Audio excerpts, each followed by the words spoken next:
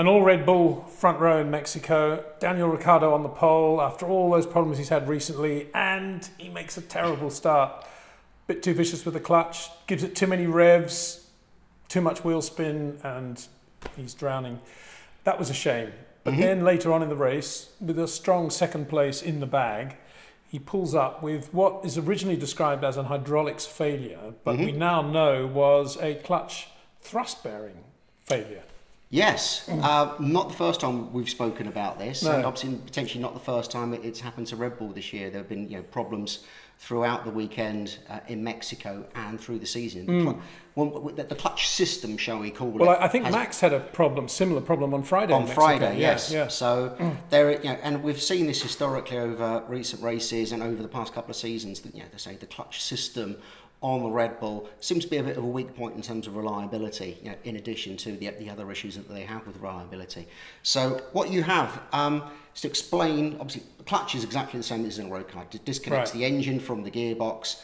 Formula One cars, it tends to only be used when the car is at a standstill, at the race start, in and out of pit stops. It doesn't get used quite so much through gear shift because of the way that the shift mechanism works.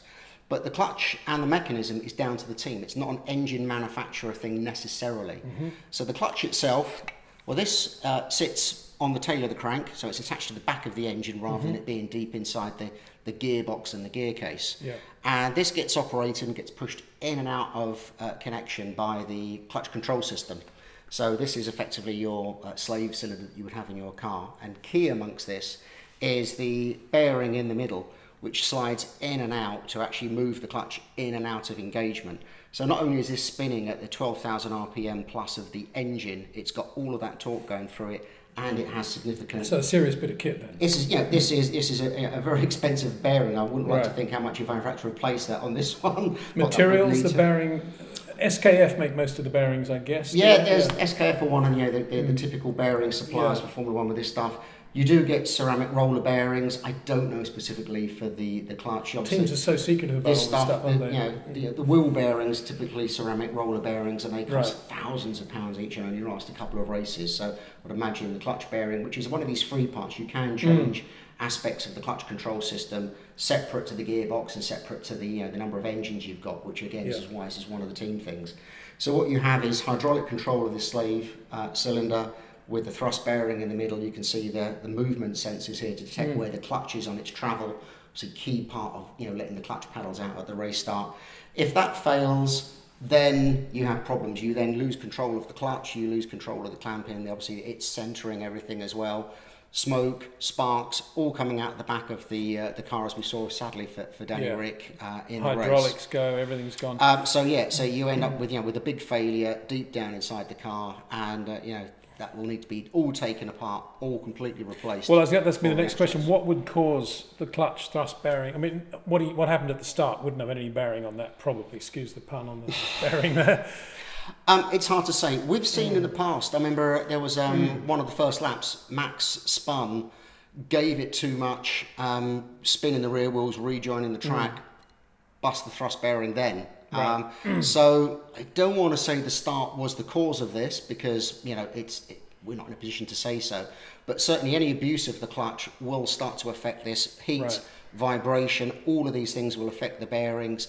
But then you've also got how the team control the clutch during gear shifts, at the start, through the pit stops as well. So all of this is a factor. And then you got all the other things. You got potentially a material problem, whatever, not lifing, but certainly quality control material, which we've seen even at Mercedes.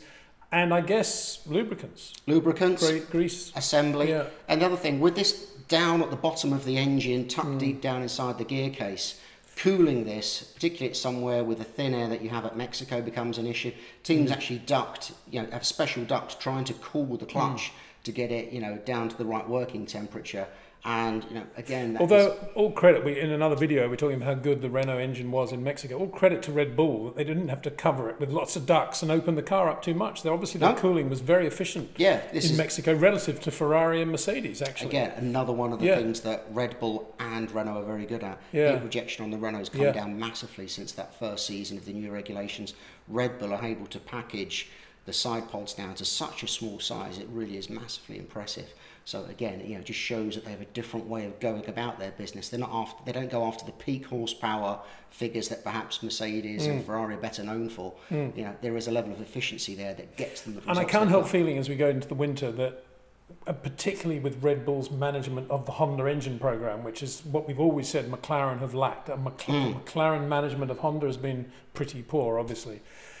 But with Red Bull there, I can't help feeling that all these nice things to do with thermal efficiency of the car, the packaging, are all going to really fire up Honda, because that's the sort of stuff they love as well. And you can see that whole marriage really coming together next year. I can anyway. I think it's going to be very successful. Relatively successful for year one of the partnership. Yeah, I mean, it's going to be something that they'll mature through. But already you've seen the change in Honda this year has been significant under Toro Rosso's control. And obviously Toro Rosso, part of Red Bull technology.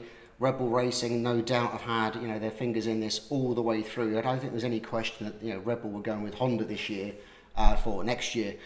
Then, you know, as you say, when they start to manage all of this, you can see that that is a program that will really accelerate, and you actually get, you know, the power, the efficiency, the reliability to catch up Ferrari and Mercedes on their power units. And I think it should prove. Let's just have a look at the clutch again, Scarbs, before we sign off on this one. This is an AP clutch, I guess. Yeah, this is a very old AP Automotive Products. Great British company, do most of the teams, but in reality, they actually don't do Red Bull, though. That's a German Sachs. ZF Sachs, as I understand, supply the clutch for Red Bull, which is unique in the pit lane. You know, suppliers come and go over the years. And when I was talking about this on social media, some people were saying, well, you know, they're obviously trying to get a lighter clutch. That's caused the problems. This isn't a clutch failure that we saw at the weekend. And it would be very clear that it's not. Clutch is actually a very, very reliable. I don't actually remember in recent times an AP clutch failing at all. I think their record is amazing. I mean, one of these hidden companies in Formula One, but they do an amazing job. They really do. So Red Bull changing supplier. We'll probably just look into some different clamping performance, maybe to improve their starts. Changing things like that. It's not all about weight. It's not all about money. So there's reasons where they would have changed this in order to get an advantage over their competitors. And you know, I think it's been proven that the failure wasn't down to the clutch or its manufacturer.